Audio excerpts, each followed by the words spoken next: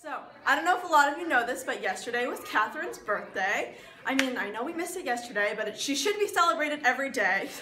I met Katherine first freshman year when she came here. She was in my guidance group. We had a little guidance group of about like 5 people. You know, none of us really talked that much. As freshman year, we're all like really awkward. And then this year I got to know her like really well doing our project together. She's like one of the funniest people I know, and I would have never expected that. She's just overall a great person, and I hope that you still celebrate your birthday for the first 30 years. So I know that Christina called celebrating her birthday for the first 30 years, and you get the next 30, but I hope that you still celebrate too, and that your cake was delicious. All right, class, please join me in singing happy birthday. It's my birthday, it's my birthday, it's my birthday, it's my birthday, it's my birthday, gonna have a party, it's my birthday, gonna have a party, it's my birthday, gonna have a party, it's my birthday, gonna have a party, it's my birthday, gonna have a party, it's my birthday.